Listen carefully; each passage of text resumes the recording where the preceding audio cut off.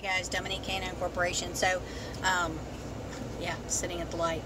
So I just met a young lady, very nice, and she wanted to get into breeding.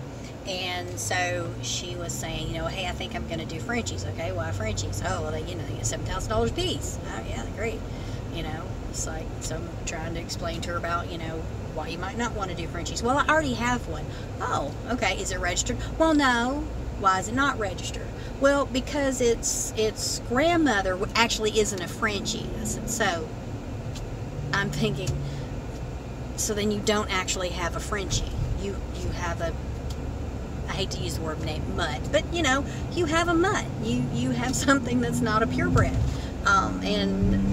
So we had a nice long conversation about, you don't want to get into business that way. People, you're not going to get $7,000 for a crossbreed. I hate to say other than the doodles, but these designer dogs, they're mutts, and I don't typically promote it.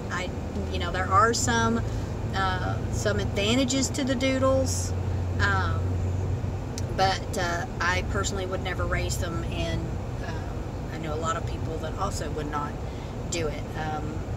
Try not to pass a lot of judgment, but just because they're doing it with the doodle doesn't mean you can do it with every single breed that's out there. You can't just arbitrarily start crossing things up and saying, well, it's mostly a German Shepherd, so it's a German Shepherd. No, that's not how it works. Once you crossbreed something, it is no longer that breed, and you now have something that you don't know what you're going to get.